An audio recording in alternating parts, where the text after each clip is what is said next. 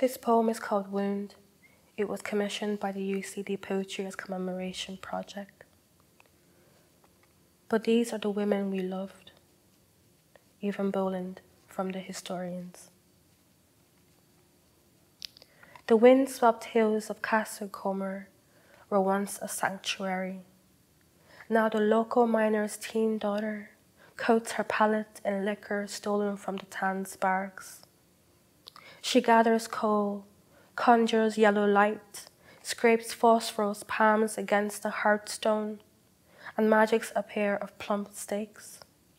Flames leap out to lick the juices, garnish with rosemary, and with a teaspoon of honey seal the wound. Maidservant, she knows the sting verbatim, her fingers sweet meat strips, for the men of the Comer colliery, out hunting, a dozen of her father's former friends dreaming only of hunger.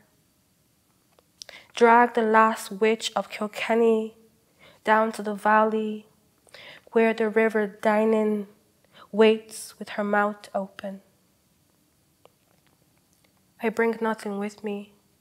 They start on my delicious hands, save my head for last. A girl's hair is her crowning glory. There is freedom in the iron teeth. Sharing, scalp tenderized with blunt blades, a clumsy badge of dishonor.